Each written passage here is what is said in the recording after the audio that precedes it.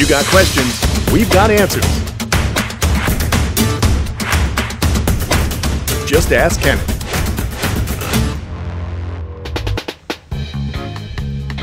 Hey, what's going on, everyone? Kenan here, and it's time for another Ask Kamp Kenan question. But first, I want to say Merry Christmas to everybody. It's just around the corner, and really stoked this year. As you can see, it's a beautiful winter day down here in South Florida. And it's kind of funny because the question I'm going to answer today has to do a little bit with the winter. There are the snow leopards. There they are, just hanging about. There's one. There's two. I like to give you guys a little peek into the animals, even when I'm answering these questions. So anyway, this question comes from Edward Meeks, and he says he lives in South Carolina. And every once in a while in the wintertime, the temperatures get to be about 70 degrees air temp. He wants to know if it's okay to let his tortoises out, or are the ground temps going to be too cold? Now, a couple of days ago, or a few weeks ago actually, if you go to the Kamp Kenan Facebook page, I did a Kamp Kenan live, and I was putting the tortoises away, and we actually had a cold snap. Here's Hercules, the sulcata tortoise, coming over to say hello. So we had a cold snap, and basically it was actually only in the 60s during the day, but I let the tortoises out. Why, you may ask? Well, because there's a discrepancy between the ground temperatures and the air temperatures, and I wanted to get the animals out just so they could exercise and stuff. Look at Hercules, he's the best. You're the best, Herc. I love this guy. Look at him. Friendly sulcata. He likes his head scratched. Anyhow, so what you need for me to answer this question and to help you all along is a temp gun. Okay, so I have this temp gun. It was given to me by my friends at Pro Exotics, Robin Marklin and Chad Brown. It is their device. Go to tempgun.com and you can pick one up. And basically it's a laser thermometer. You can get these at Home Depot, wherever. But you want to do temperature readings of the ground and of the air. So let's have a quick look at the air. Well, let's see what the air temperature is today. Check it out. It's 75 degrees. It's coming in backwards here on the flipped selfie cam, but it's 75.6 degrees. All right, now let's go into the sun and take a temperature of the ground and see what the ground temps are. All right, look at that. 10 degrees more. It's 85 degrees. So if a tortoise is hanging out in direct sun, there can be a 10-degree difference between the air temp and the ground temps, or the ground, or the area just above the ground. So that means that these guys are absorbing solar radiation differently if they're laying out in the sun. Let's see what his shell temp is. Look at this, guys. He is 90 degrees.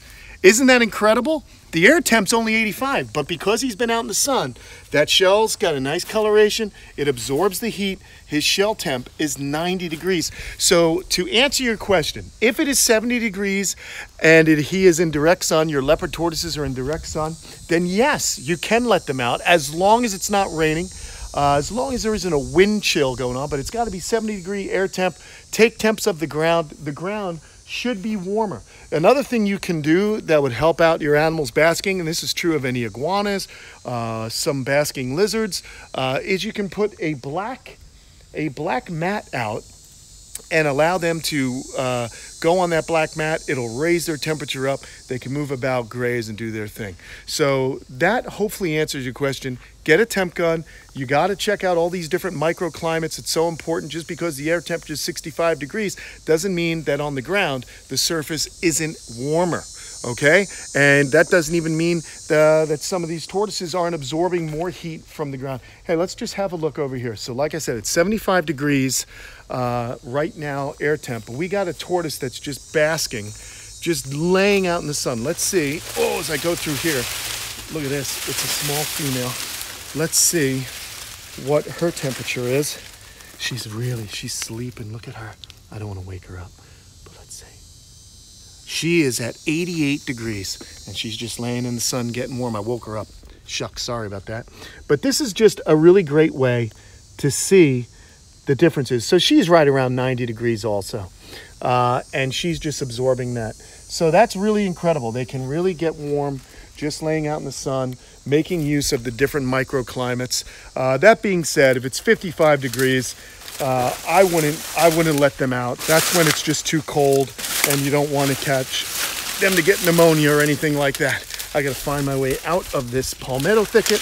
Ooh, I'm wearing shorts. Saw palmetto does not feel good on these little legs. Okay, so there's your question answered there, Mr. Meeks. I hope it was answered adequately. I'd say yes. Go ahead, let your leopards out if it's 70 degrees and get yourself a temperature gun, okay? Now, for all of those folks out there, go to the Kamp Kenan Army channel on YouTube. Please subscribe. We are so excited about this. It's a channel for you to upload your animals. I go through, I'm checking them out, I'm liking them.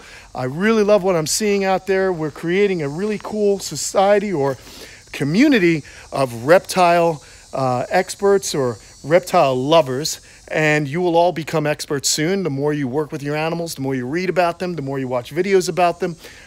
Basically, guys, we're trying to educate everyone on these amazing animals. And just for a little bit of a kind of a comparison, let's see what these tortoises are at.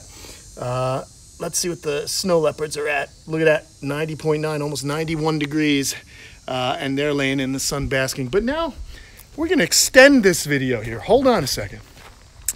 We're gonna extend this video because I wanna see what a dark-shelled tortoise temperature reading is. Because, you know, leopards and sulcatas have light shells. Let's see what the galops and aldabra, what their temperature is with those nice dark shells, and see if they're absorbing more heat from the sun. And here's Darwin right now. She's right over there. So this is a very informative episode of Ask Kamp Kenan, and we are giving it to you good here, folks. So let's see what Darwin's shell temps are. 97 degrees. Look at that, as I expected. She's operating at a higher temp. Now, that's not a core temperature. That's a surface temperature. So she's at 97 degrees. Here's Nostradamus. Let's see. Nostradamus is at 93 degrees. So there you have it. Everyone is nice and warm. Again, today's temps, the air temp, if I just take an air temp, we're getting about 85 over here. So you can see they're a few degrees hotter than the air temperature because they have those black shells. They're laying in the sun and just absorbing all of that great UV light for their bones, and they're getting themselves at a nice operating temperature. So, all right, everyone, I'm gonna sign off here. Thanks again for supporting Kamp Kenan channel. We're having a great time. Kamp Kenan Army, go on over there, support that as well if you haven't already. And I'll be seeing you again on another video real soon. And Merry Christmas. All right, everyone, this is Kenan. Edward, your question has been answered, I hope. See you later.